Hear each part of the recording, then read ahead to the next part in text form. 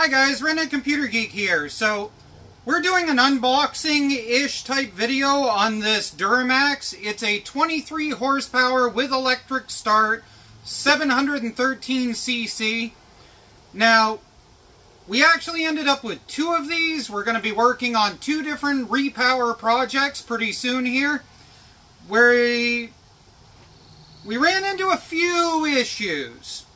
And the reason why I chose the repowers that I did was because they were issues I knew you guys would run into if you chose to do them. So, it is pretty easy to do a repower that just uses a 1-inch shaft that comes out. And for the question, the shaft is 3 inches. Now, the problem is, everything we want to repower is on the flywheel side.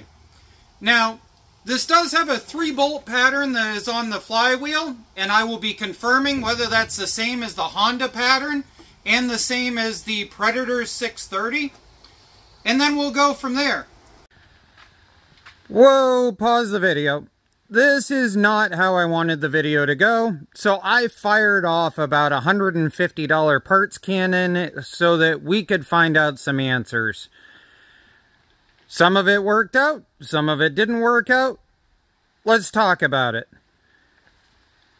I got a hold of Performance 670. They said they didn't have an answer for whether it would fit this, but if the bolt pattern was the same as the twin-cylinder Predator or the Liticon engines, that this hub here should fit.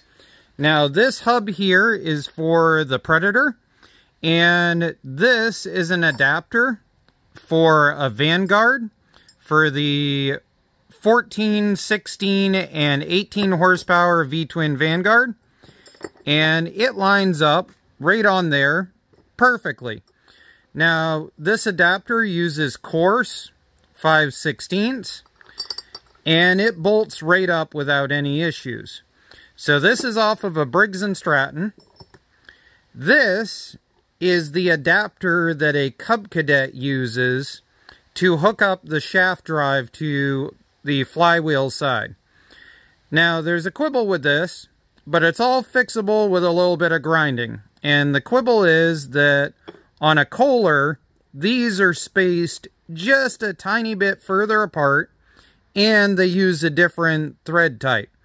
So, if we get in there with a rat file, and we clean that up just a little bit, we can make that line up. Get a couple of coarse threads, pop the coarse threads in there, and we should be good to go. So, the next question is it going to fit? I haven't tried it.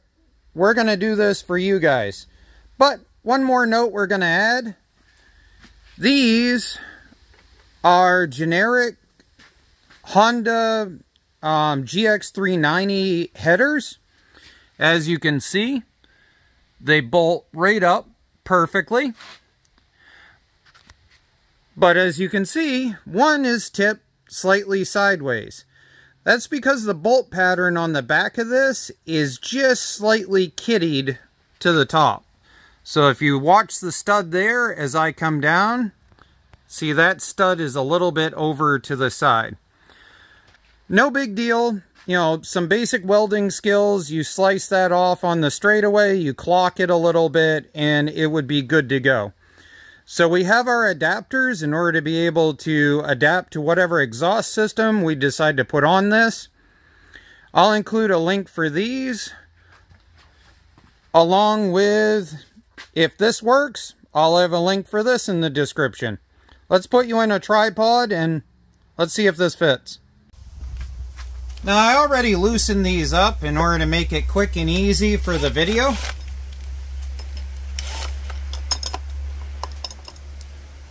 It's also interesting to me that those don't have any kind of Loctite or anything on them.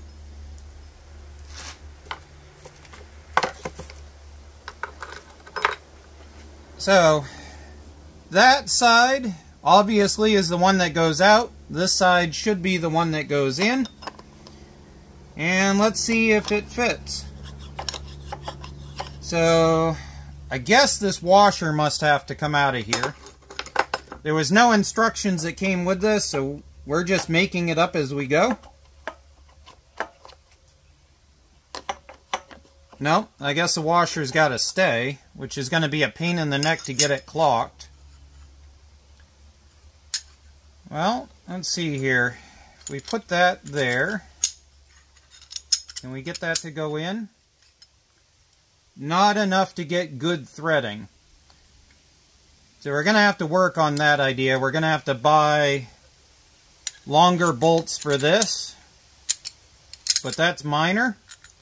Let's get these put in and see if this actually works at all. Well, lines up with the bolt pattern on the giant washer. That's a good sign. Now let's see if we can get it on here.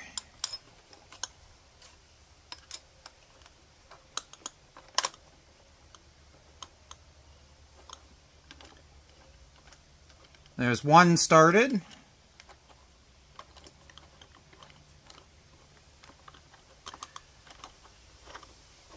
That feels like two started.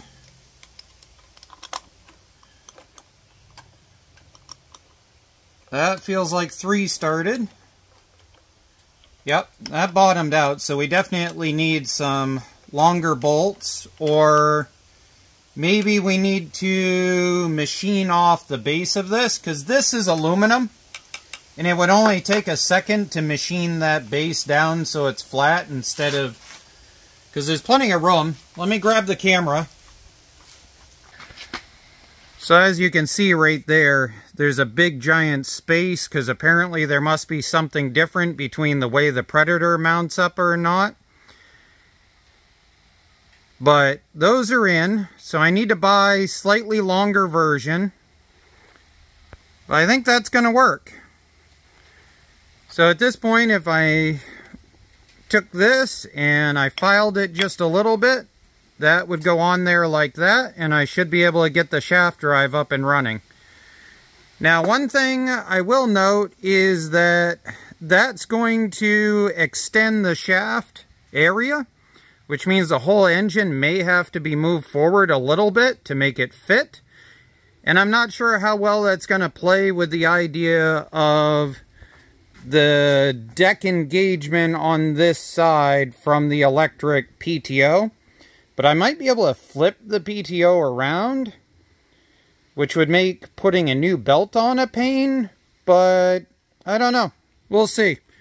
But now, continuing this video.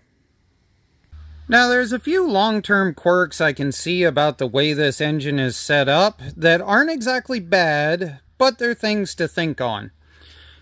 So, I'm not a fan of fuel pumps being hidden inside the engine shroud. Kohler does this on a lot of its singles and stuff, and it causes a lot of problems in the long term for them. What I like is that Duromax took the time to put the fuel pump behind that shroud. So you can access this fuel pump, but if you didn't know it was there and you were having ongoing carburetor issues and stuff like that, it would be kind of a pain. The other problem is if you're driving things off the flywheel, which are what a lot of twins and stuff do, then this is all going to be up against an engine backing plate area in the machine and not accessible. So plan ahead on that for your future, because these do tend to fail. Ethanol tends to eat the diaphragms out of them. I do like the way the intake runs. It is a double barrel carburetor. A lot of people have said that the carburetor is replaceable with a 670 Honda, because this carburetor is off of a generator assembly, so the idle jets are not tunable on most of these. But you can get the GX670, which should bolt up, and that has tunable idle jets. Now, on this wiring harness over here, I like the fact that it's got all these disconnects and stuff. I would love it if it was one solid plug, especially if they converted this system over to using the standard 6-pin plug that a lot of lawn tractors and stuff use, because it would make conversions using this engine much easier. But there is so much meat here on this harness that once you identify what's what, you can easily cut it off and adapt it to a standard 6-pin plug. So I like that.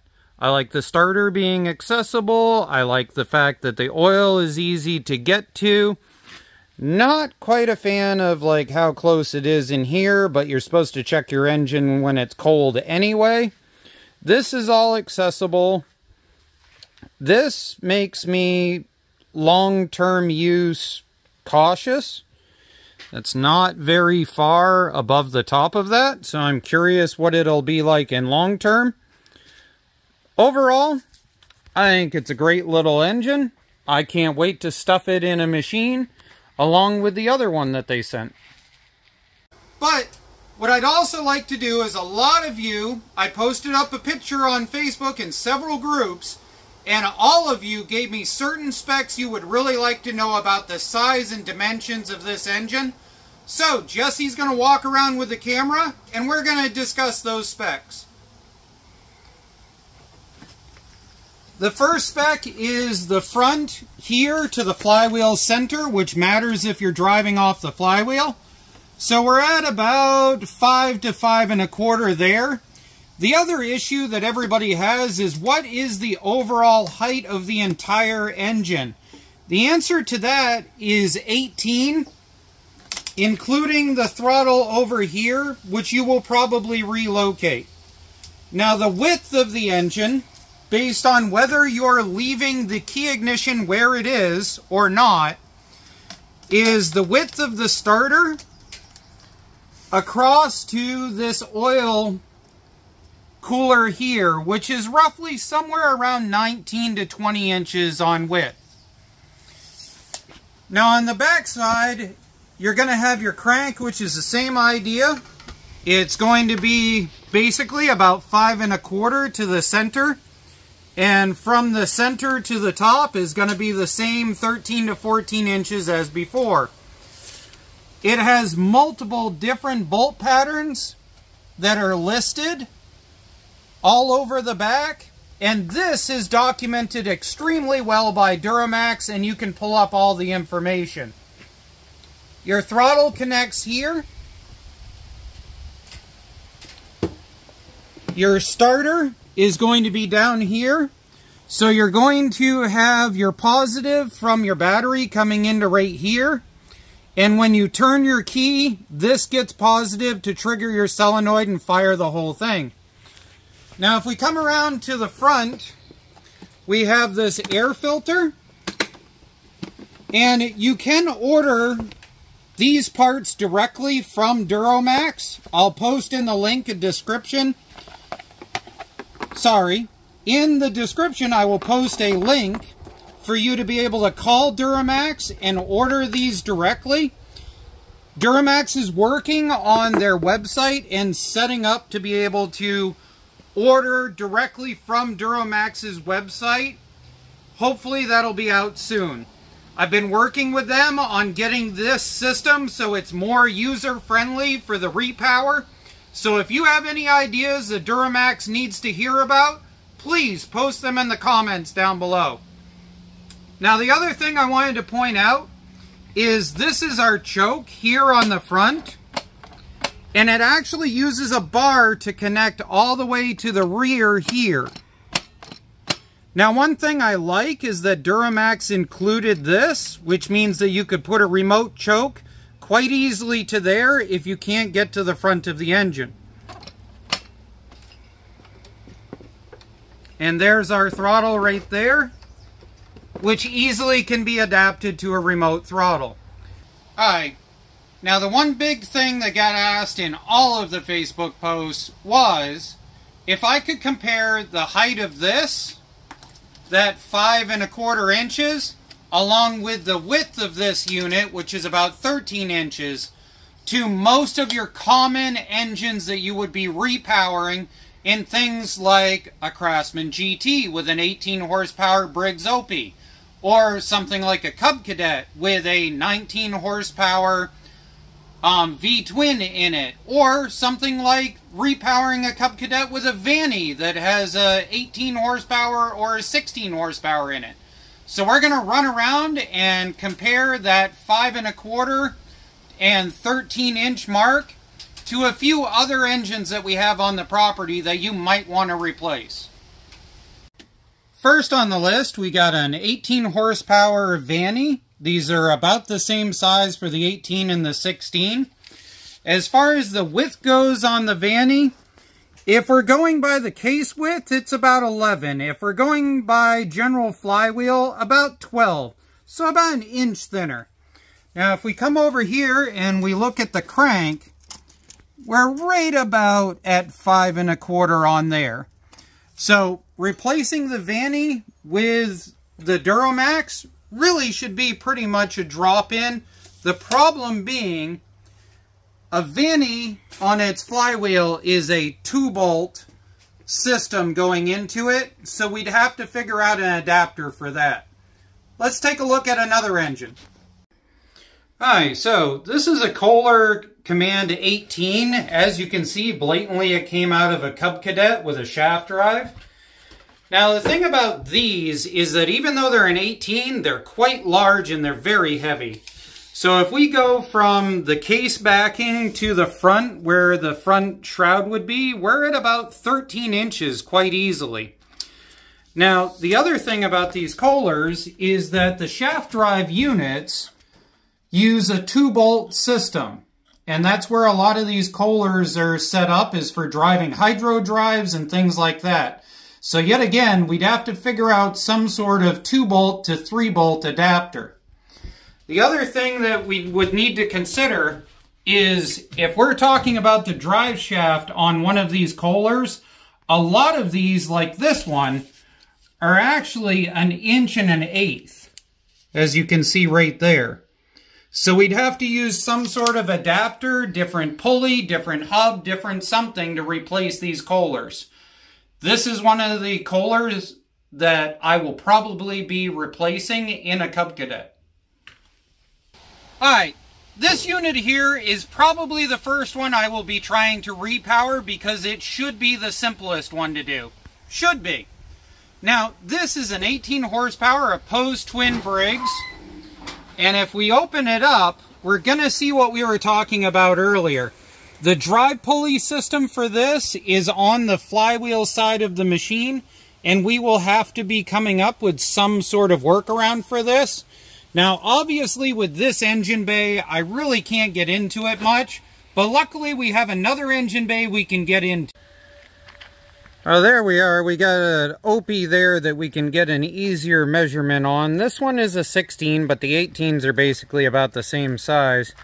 The thing about these, when they're like this, is oftentimes that exhaust is set up as part of the shroud, so that makes the whole thing almost 15 inches or so to the flywheel side of things.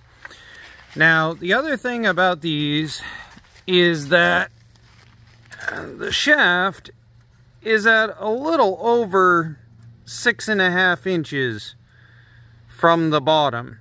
So it's a little bit taller than our Duromax.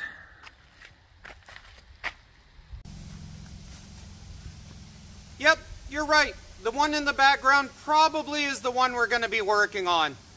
That also has a Kohler in it, but it happens to go and be a 12.5 horsepower or a 16 or something underpowered that never really should have been in there. Now, I need to get back on this project and finish up a few things. The Duromax that's in this is an electric start. Right now it's pull start driving this Sears. And we're going to go and finish this up as the next video. And then we'll probably start working on getting the twin into something. Have fun. Thank you for watching.